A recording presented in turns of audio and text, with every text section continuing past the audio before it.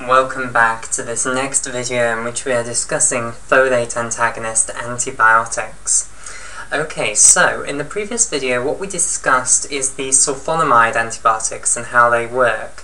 And we saw that the way that the sulphonamides work is that they inhibit this enzyme, dihydrotauroate synthetase, inside bacterial cells, and this enzyme is important in the biosynthetic pathways for folic acid. Okay, so by blocking this enzyme, you block the synthesis of folic acid, hence why sulphonamides are considered folate antagonist antibiotics, because they antagonize the folate pathway. Now remember, folic acid is so important because it's essential for the function of the enzymes which make RNA and DNA nucleotides, and without the function of those enzymes you're not going to make DNA and RNA nucleotides. Without DNA and RNA nucleotides you can't synthesize DNA and RNA, hence you can't make proteins and you can't replicate your genome, hence you can't divide. So that's why the sulphonamides have a bacteriostatic effect. In this video, what I want to start off with is a discussion of sulphonamide resistance in bacteria, which is a big problem and which now hugely limits the use of the sulphonamide antibiotics. Then what I want to do is discuss the other example of folate antagonist antibiotic, which is trimethoprim. Okay, so let's discuss resistance then to sulphonamides. So resistance, how does it actually occur? Well, in the bacterial cells that are resistant to sulphonamides, so if I have, let's say, a bacterial cell here, okay, and I chuck sulphonamide antibiotics at it, and they have absolutely no effect, then of course I would call it a sulphonamide-resistant bacterial cell. It still divides away quite happily, okay, its folate synthesis pathways aren't blocked, it therefore is a sulphonamide-resistant bacterial cell. What actually is allowing it to resist the effects of my sulphonamides? Why are my sulphonamides not having the effect they should on the dihydrotauroate synthetase enzymes in this resistant bacterial cell? Well, resistant bacterial cells, we have found that they have a new form of the enzyme. Okay, so I'll draw this here. They have a modified form of the dihydrotauroate synthetase enzyme, so I'll draw it now in red here, and I have a new red pen. Okay, so here is this new form of the dihydrotauroate synthetase enzyme. So again, this is DHPS, but this is a slightly modified form. And now the slightly modified form of the dihydrotauroate synthetase enzyme, it's no longer sensitive to the sulphonamides. They cannot bind to it anymore and competitively inhibit the access of para-aminobenzoic acid anymore. Okay, so the sulphonamides become totally useless. Now, how did the bacterial cell acquire the ability to make this new form of dihydrotauroate synthetase that is resistant to sulphonamides? Well, it's encoded in plasmid DNA. So remember, bacterial cells, they generally have a huge great genome, which is circular. So they have a massive great chromosome, which is a circular chromosome. So it's very different to our chromosomes. In our chromosomes, human chromosomes, we of course have 46 of them. Again, the DNA is a massive great linear piece of DNA, a huge great piece of linear DNA, but linear. It doesn't fold back on itself. In the case of bacterial chromosomes, the thing folds around into a great big loop. Okay, so this in red here, this is supposed to represent my major portion of this bacterial cell genome, which is the chromosomal DNA. So usually bacterial cells have 1 or 2 chromosomes. Okay, so I'll just show this one with a single chromosome. So this is the chromosomal DNA. But remember, bacterial cells can also have tiny little loops of DNA as well that are in addition to the chromosomal DNA, and these little loops of DNA that are much smaller than the great big loop of the chromosomal DNA here, these are known as plasmids. Now, bacterial cells can have a huge number of different plasmids, and they can acquire them from other bacterial cells. So there's this phenomenon of bacterial conjugation where bacterial cells give plasmids to neighbouring bacterial cells, so they can interchange their plasmid genomes. Okay, so the new form of the dihydrotauroate synthetase enzyme, which is no longer affected by the sulphonamide antibiotics, the gene that encodes it is in a plasmid. Okay, so originally in the bacterial population, so if we look at all the bacteria on the planet, long before the use of sulfonamide antibiotics, so let's go back into the 19th century before we'd used the sulfonamide antibiotics, if we looked at the entire bacterial population on the planet then, okay, and gone to all the different forms of bacterial species that infect humans, the presence of this plasmid containing this new form of dihydroteroate synthetase, which was not going to be affected by sulfonamide antibiotics, would have been very rare. So very few bacterial cells would have actually had this plasmid with this new form of dihydroteroate synthetase in. However, what happens, of course, when you apply a selection pressure, which we did, when you start using a huge number of sulfonamide antibiotics against bacterial populations, you apply a huge great selection pressure, and then it's just Darwinian evolution. You kill off all the bacterial cells that do not have this new form of dihydroteroate synthetase, because they are going to no longer be able to, well, you don't kill them, of course, it's bacteriostatic. You damage their reproductive potential, however. You stop them from being able to divide, which obviously damages their reproduction. The ones which do have the new form of dihydroteroate synthetase, they will now divide more than the ones that have not got it, and therefore their frequency in the population, the proportion of the population with dihydroteroate synthetase of this new kind will increase over time.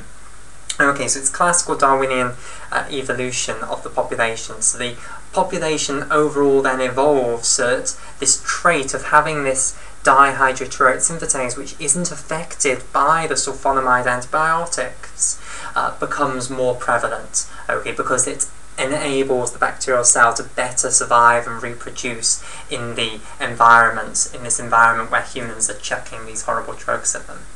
Okay, right, so that's what has happened. Darwinian evolution has occurred. The proportion of bacterial cells in the population with this modified form of dihydroteroate synthetase, which is resistant to sulfonamide antibiotics, has hugely increased, and now often when you chuck sulfonamide antibiotics at a certain population of bacteria that are maybe causing some disease, they might not kill, well, they might not have an effect on a huge number of them, which do indeed have this dihydroteroate synthetase, which isn't affected by sulfonamides. So there is sulfonamide resistance in bacterial cells. Let's now move on to the mechanism by which trimethoprim, this other folate antagonist antibiotic, actually works. Okay, so trimethoprim. Now, trimethoprim is often abbreviated down to TMP. Okay, and it's also going to work by affecting the folate pathway. However, it's going to work at a later stage than the sulfonamides. So the sulfonamides worked by stopping the synthesis of folic acid by inhibiting dihydroteroate synthetase within the bacterial cells. Trimethoprim is going to work to stop folic acid actually having the effect that we want it to have. So remember, folic acid is important in the bacterial cells because we need it for the enzymes that make the nucleotides of DNA and RNA to actually work. But in fact, that's an oversimplification. I'm going to now make the story slightly more complicated and slightly closer to the truth. It is not folic acid quite that those enzymes need. Instead, it is a form of folic acid known as tetrahydrofolate, okay, or tetrahydrofolic acid. So in fact, what needs to happen is folic acid needs to be converted firstly into dihydrofolate, or dihydrofolic acid. Now, let me just establish what the difference between folate and folic acid is, and nicely we have the picture of folic acid here. Okay, so folate and folic acid, what is the difference between these two? Folate is the conjugate base of folic acid, so it's just acids and alkalis and bases and all of that. So here we have seen the reason that folic acid is indeed an acid. It has these two carboxylic acid groups, one here and another one here. Okay, and these are capable of donating protons away into solution.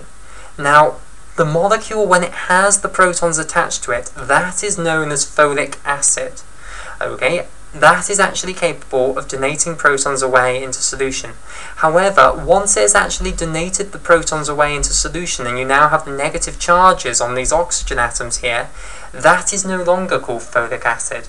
The reason is it's no longer an acid. It can't actually donate any protons away into solution anymore because it already has donated its protons away into solution. It doesn't have any more protons to give.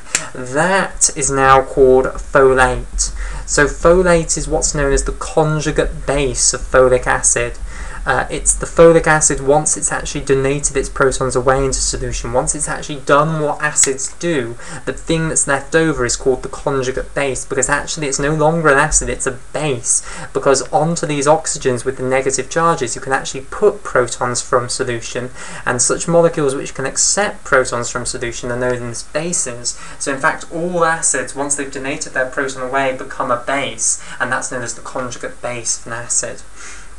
Okay, so folate is just the name for the folic acid molecule once it's donated its protons away into solution. Now, under physiological pH, a lot of the folic acid molecules will donate their protons away into solution, and therefore will exist as folate molecules rather than folic acid molecules, which is why people often talk about folate rather than folic acid. However, to all extents and purposes, folic acid and folate are the same molecule. They're the two sides of the same coin, if you like. Okay, so that's why people often refer to folate over folic acid. So I'll put this here. Folic acid, or folate, is going to be converted into dihydrofolate, which you could call dihydrofolic acid if you wished. Okay, which will then be converted into tetrahydrofolate. People usually just use folate rather than folic acid, but you could, again, in tetrahydrofolate, replace the folate with folic acid. It would not be wrong to do that. Okay, and for short, DHF stands for dihydrofolate, and tetrahydrofolate is shortened down to THF, like so. Okay, and it is THF that is really important for the function of those enzymes which are going to synthesize nucleotides. So, in order to actually use folate to actually help these enzymes which are going to produce the nucleotides of DNA and RNA, you have to firstly convert it into dihydrofolate and then into tetrahydrofolate. And trimethoprim is going to inhibit the enzyme which carries out these conversions here. And the enzyme which carries out these conversions is known as dihydrofolate reductase, or DHFR. So this enzyme is known as dihydrofolate reductase. So inside the bacterial cells they have this enzyme called dihydrofolate reductase, which converts the folic acid, and I'm trying to now combine folic acid and folate together in my head, so excuse me if I make that mistake again. So it's going to convert folic acid molecules into dihydrofolic acid molecules, which are then going to be converted into tetrahydrofolic acid molecules, and the tetrahydrofolic acid molecules are now the molecules that are actually essential for the function of those enzymes which create the nucleotides for DNA and RNA. Okay, trimethoprim, this antibiotic, is going to go into the bacterial cells and it's going to inhibit the dihydrofolate reductase enzyme and therefore stop the conversion of folic acid molecules into tetrahydrofolate molecules. You're therefore going to run out of tetrahydrofolate molecules, and the enzymes which create the nucleotides of DNA and RNA are therefore going to stop working, and you will therefore have the exact same effect as the sulphonamides had. You will have a bacteriostatic effect. Okay, so trimethoprim is also therefore referred to as a folate antagonist, the reason being that it antagonizes the folic acid pathway. It attacks the bacterial cells, it stops them being able to divide by damaging their handling of folic acid. Okay, right. What I want to end this video on then is just mentioning a really important combination, which is the drug Co-trimoxazole. Okay, and you'll often hear about this drug, it's often prescribed. Co-trimoxazole is the combination for sulphonamides and trimethoprim, and often some people also write Co-trimoxazole as SMX/TMP because it's sulphonamides, which is, as I told you earlier, abbreviated down to SMX, with trimethoprim, which is abbreviated down to TMP. So Co-trimoxazole, it's the combination of sulphonamides, a powerful sulfonamide, with trimethoprim, these two folate antagonist antibiotics. And sulphonamides will inhibit dihydrotauroate synthetase, trimethoprim will inhibit dihydrofolate reductase. They'll inhibit both parts of the folate pathway here, therefore you'll have a double effect, and you really will stop the production of tetrahydrofolate, and therefore you really will damage the performance of these enzymes which are involved in synthesizing nucleotides, and together they will have a stronger bacteriostatic effect than individually. Okay, so Co-trimoxazole, that's the combination of trimethoprim, so the trim is for trimethoprim, and the oxazole is then the ending of sulphonamides. Okay, and with that, I will finish this video on folate antagonist antibiotics. I hope that you have learned how the folate antagonist antibiotics actually achieve a bacteriostatic effect, and you understand that these antibiotics will be useful in people whose immune system is up to the job of getting rid of the bacterial infection once you've stopped it getting any worse. Okay, but if you are dealing with someone who is immunosuppressed and whose immune system is not up to the job of clearing the bacterial infection once you've stopped it getting any worse, then you will need a bactericidal antibiotic, which these two classes are not. Okay, so we'll end the video there.